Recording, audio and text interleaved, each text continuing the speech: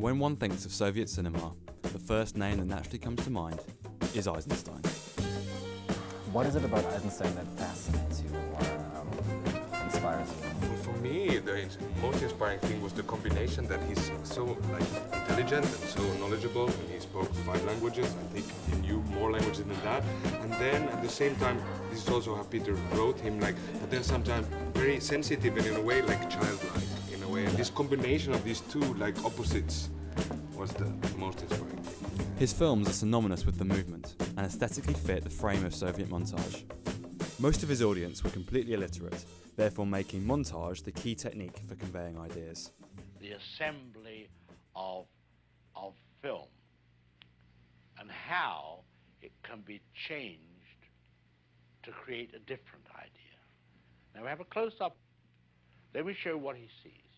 Let's assume he saw a woman holding a baby in her arms. Now we cut back to his reaction to what he sees, and he smiles. Now what is he as a character? He's a kindly man. He's sympathetic. Now, let's take the middle piece of film away, the woman with the child, but leave his 2 pieces of film as they were.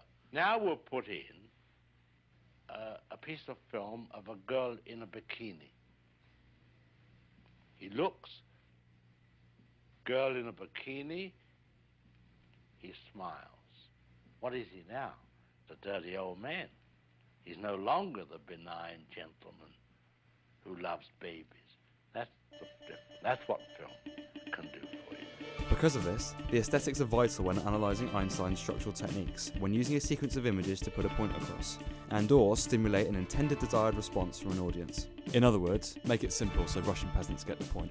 With certain scenes, Eisenstein managed to cause outrage with his audience when showing the Tsarist troops creating a massacre of the peasants. He intercut this scene with animals being slaughtered, giving the audience an opportunity to maintain loyalty for the proletariat, for the ideals of the revolution under Stalin. When I first discovered Eisenstein when I was about 17, an art student in London, after I came back having seen Strike, which I believe is probably the world's first cinematic masterpiece. It took 31 years after 1895 to get there, but maybe that's not so surprising. People said, Eisenstein? Eisenstein? Don't you mean Einstein? So the ignorance, I rather suspect, is still around. Eisenstein's use of the juxtaposition of images in montage also bleeds into the superimposition of images to convey and develop political ideals. To develop character attributes further, he cuts to a face of an animal before cutting to the character it corresponds to. This reverse anthropomorphism allows an audience to fully understand the character's place in the film. It also creates an aesthetic of expressionism in terms of where metaphorically that animal sits in the Russian political system. As humans, we naturally connect 2 images together. It is instinct to try and find meaning from 2 seemingly unconnected images.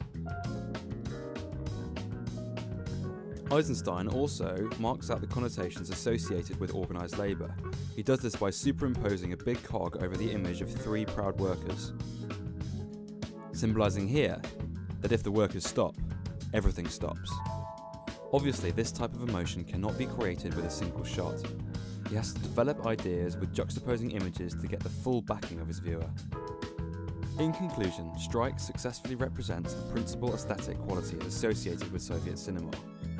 Despite Strike hiding in the shadows of Battleship Potemkin, Strike still manages to emotionally manipulate its audience as much as its brother.